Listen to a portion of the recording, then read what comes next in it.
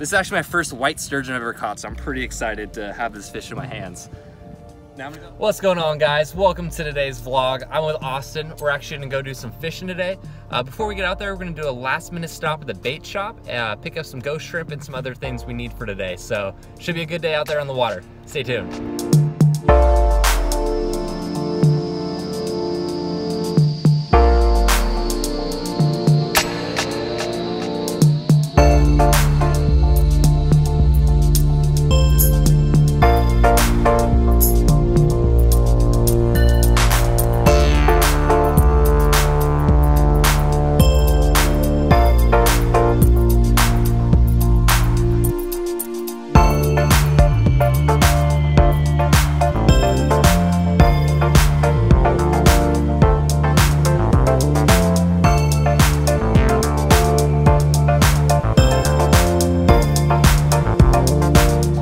What's up, guys? This is a Casey's custom leader. These actually have a weight synced up on it to keep your bait on the ground. Pretty important for sturgeon fishing just because the tides out here get really strong.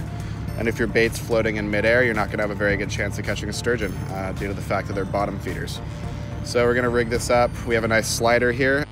And after that, we'll put on maybe 8 or so ounces of weight, get some ghost shrimp on this bad boy and toss her on down.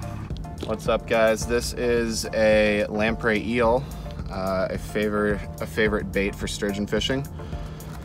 Not only is it like one of the most disgusting smelling baits possible, which is great because they're scent hunters, but it also stays on the hook really well, which helps you ensure that you're gonna have bait on for a long time.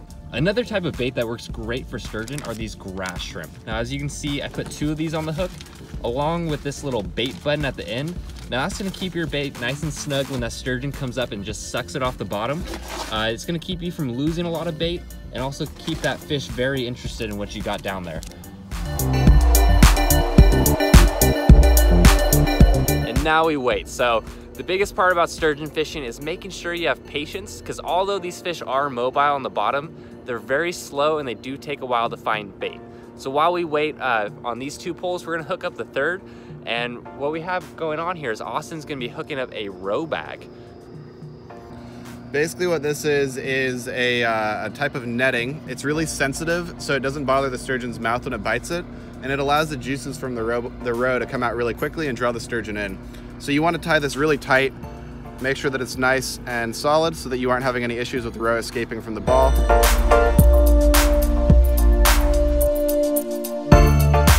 So we got a little striper here. Now this bit off the grass shrimp. I'm gonna throw them back in the water and go for some sturgeon.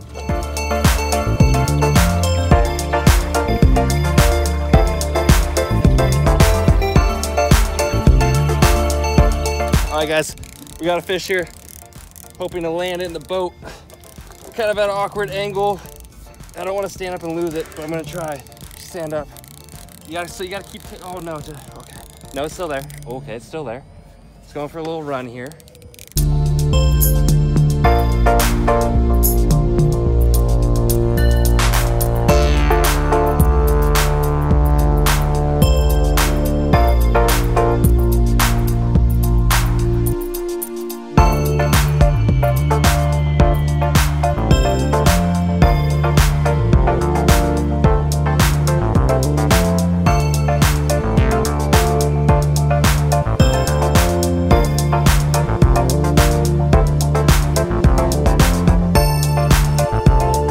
So we just got the sturgeon landed on the boat. Now this is a white sturgeon.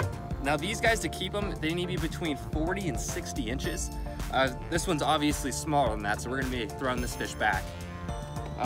Now the reason I got the glove on the left hand is because down the dorsal and the lateral lines of this fish are some pretty sharp spikes. They're actually like razor blades.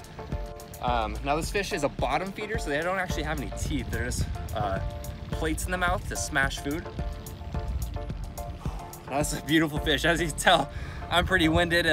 Even though it's a small fish, it definitely did put up a big fight, as you saw in the earlier clips there.